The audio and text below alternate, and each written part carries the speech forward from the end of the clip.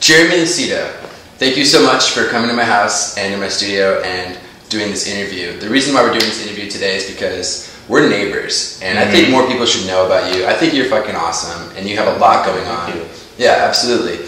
You have a lot going on, and I want to bring you into the light as much as I can with my fans so that they can just feel like you're one of their brothers, because you are, as far as I'm concerned. So let's get to know you a little bit more. Jeremy, you're a director, producer, you're a photographer, and you're a zine editor, right? Yes. It's a lot of shit. It's a lot of shit. Cheers to you. That's a lot of shit. Well, it's not if you hustle, though. Yeah. I'm always busy. I don't take a break if I don't need to. So it says you moved to Los Angeles in 1999, last millennium. Yes. God. Really dating me. I used to have a car from 1999. So you moved from the Midwest. Where did you move from? Like, where are you from originally? I grew up in the suburb of St. Louis, Missouri. Suburbs of St. Louis, right on. Yeah. So you moved to Los Angeles in 1999. Yeah. And you're still here today. Yeah, I originally came out here to go to college and finish college, and I just stayed. So you went to art school, right? I Yes. presume, yeah. Very nice. So here you are, living in downtown Los Angeles, hustling, mad respect, brother. So let's get into what you do. You're a director, and tell me a little bit about your direction. I work at randyblue.com, and I've directed a few of their featured films. But I also direct a lot of their daily scenes that we shoot. Nice. So like full-time day job is Randy Blue? Yeah. My day job is Randy Blue. And that includes your production management as well? Yeah, I run the production over there. Yeah. So, but your photography, that's something different, right? Like that's Yeah. like almost like a third entity for you. Like, 'cause you have the magazine, you have your photography. And how long have you been a photographer for? Right out of college, so about 10 years now. Professionally for 10 years? Yeah. I started with the good old headshots. Headshots. I'm glad. Could you do my headshot if I asked, or is it you just? Yeah, you're doing it now. I don't like. I kind of want one. A headshot. Like an actual headshot. Like an actual headshot. Yeah. No, I started with that, and I don't, push that much. But yeah, I do all portraits. Headshot by Jeremy Lucido. Woo, smoky. Your view of the adult industry, according to your website, and you are quoted, is bland and jaded. So if you could just explain to me a little bit, like, why maybe you felt that way, or why you feel that way about the adult industry. I mean, you're in it, you obviously like it a little bit, but tell me about those feelings. When I say that, it's because, a lot of people come up to me and, letting me know that I have the dream job and, oh, your day's so hard, you get to look at dick all day, kind of thing. Yeah. I hear that all the time. And sometimes you're like, I work Monday through Friday, 9 to 6, that's my job. Right. So it's not I don't have the same outlook sometimes as people that I talk to. I just kind of fake it. Oh, yeah, well. So I feel like bad about it sometimes, and that's why I say jaded. Yeah. Kind of like, oh, it's work, But that gives you motivation and creative energy to produce your other venture, which is Starfucker magazine.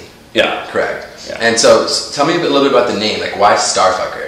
Or Starfucker zine, correct? Well, it's Starfucker magazine for search purposes, but it's a zine. Yeah. Concept in the name, like why?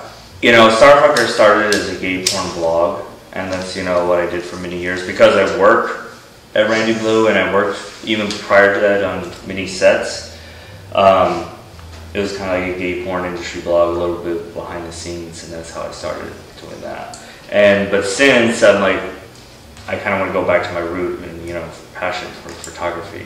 So I wanted to somehow incorporate, Starfucker, what I've been doing as my side job, with my passion, art and photography. So it's kind of like a merge of the two.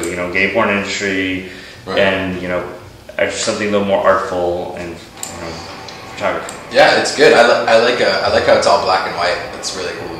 Yeah. I like the picture of that gentleman laying in the LA River. I think that's my favorite, dude. I easily copy it anytime. I don't. You should. I want to. There's more nasty water in there. I looked at it today. It was nasty. Yeah, it's nasty. Even when we're down there, I had him in a jock strap and gagged him and tied him. Yeah. there was like a couple homeless dudes watching and cheering him on. Cash. It's you know, not cute, but it looks hot. Right. You have currently produced how many issues of Starfucker? 6 are out and available now, and I'm working on the 7th right now. Nice. It should be done fairly soon.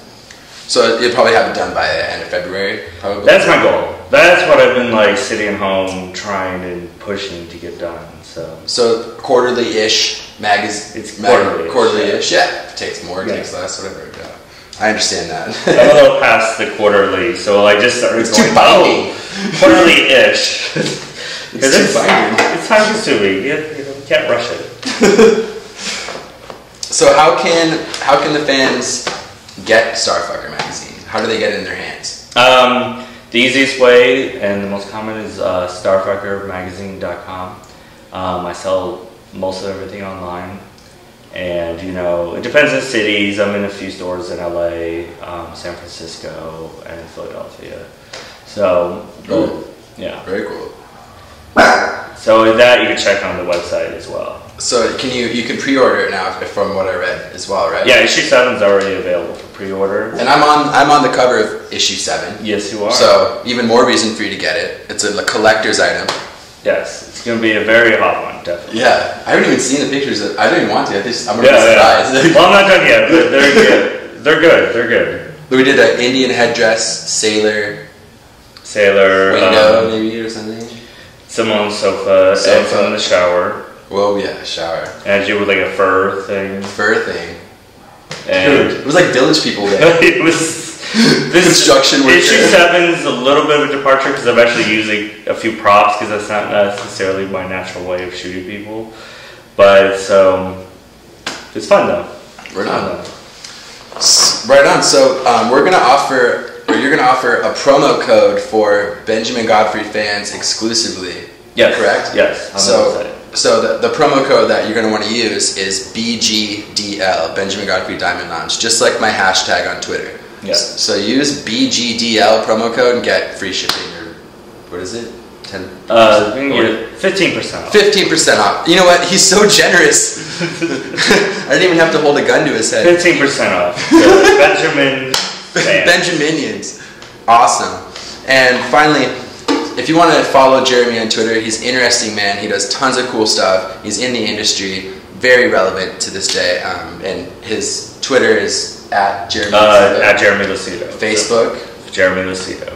Oh, and then Tumblr? Jeremy Lucido Photo. How about Foursquare? You have a I'm Stalking Jeremy folder. Yeah, on Foursquare, I'm Jeremy Lucido. He's around. And Instagram. And Instagram, Jeremy Lucido. He's around. He's here to stay. He's doing great things. And I'm happy that he's here today and glad we could introduce him. So more power to you, bro. Thank you. Thanks All right. for having me. Thank you. Thanks, guys. See you. See ya. Now open your mind up and listen to me.